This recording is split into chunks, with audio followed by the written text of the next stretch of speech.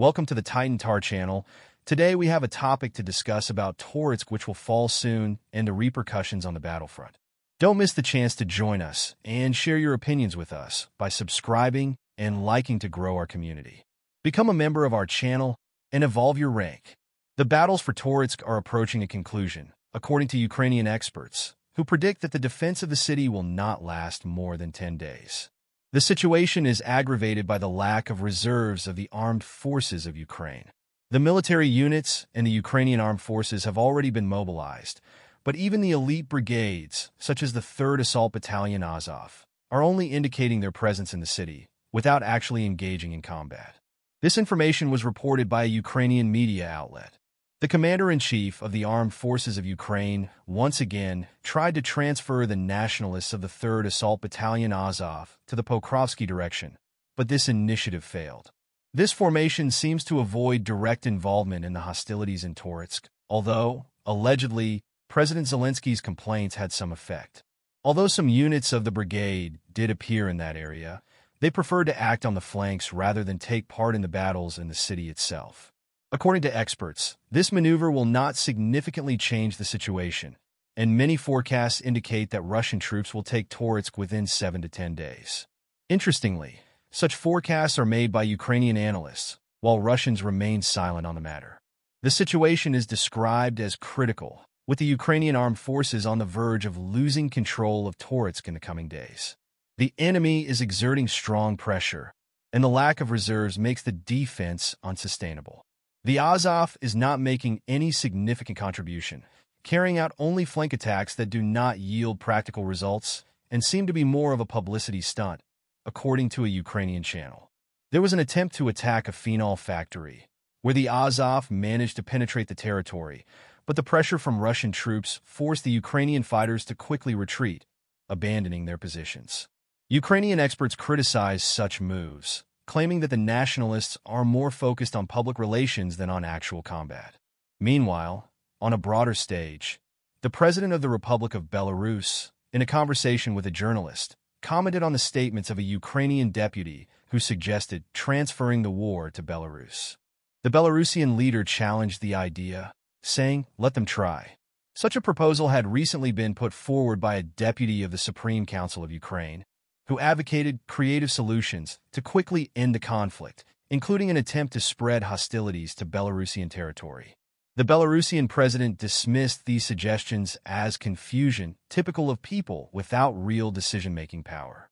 He stressed that the border between Ukraine and Belarus stretches for about 1,500 kilometers, and that opening a new front would not be in Kiev's interest. Moreover, according to him, no one, not even in Zelensky's circle, is seriously considering invading Belarus.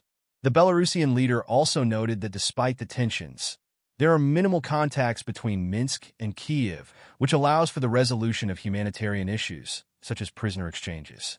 So far, Kiev has not officially commented on the deputy's statements.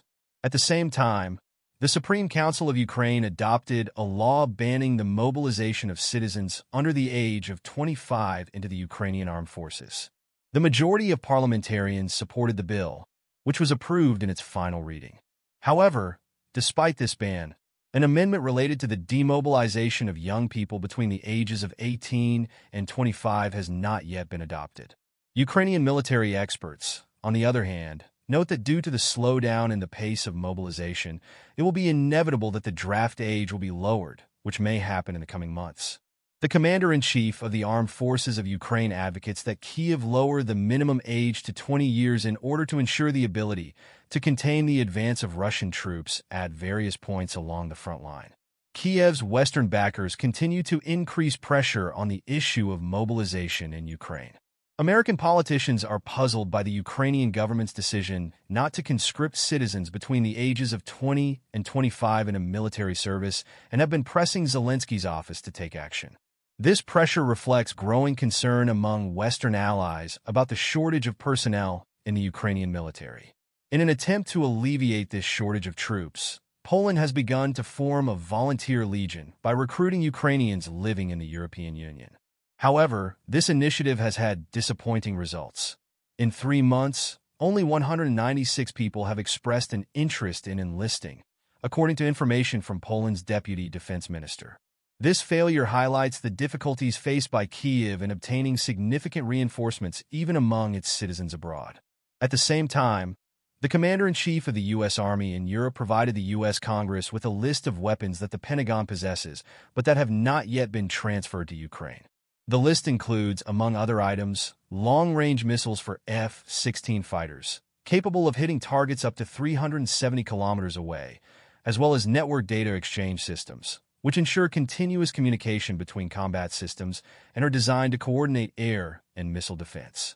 These items were included in a confidential report on the United States strategy for Ukraine, presented by President Biden's administration.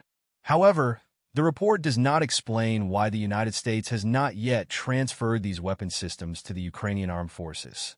U.S. sources suggest that the missiles would be of little use to Ukraine, since the country does not have air superiority.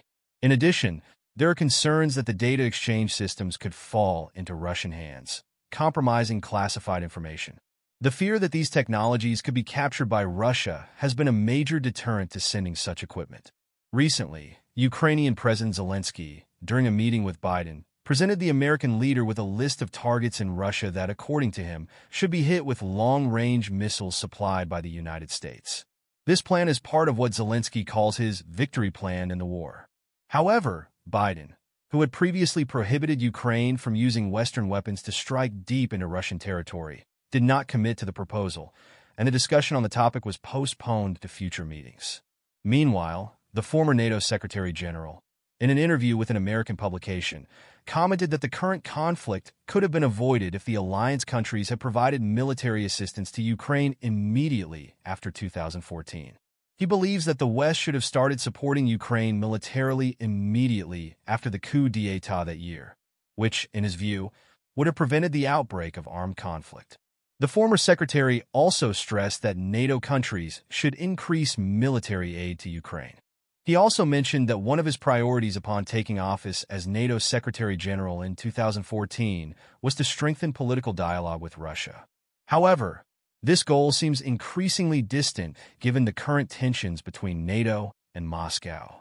On the other hand, the head of the Information Policy Commission of the Russian Federation Council warned about the dangers that the appointment of the former NATO Secretary General as president of the Munich Security Conference, scheduled for February 2025, could pose to global peace.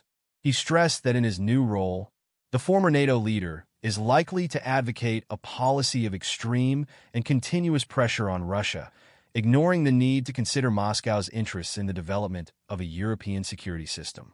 Such a stance, he said, would only exacerbate international tensions and jeopardize global stability. Don't forget to subscribe to our channel, like the video, and share it with your friends. Your interactions mean a lot to us and help us grow. See you next time.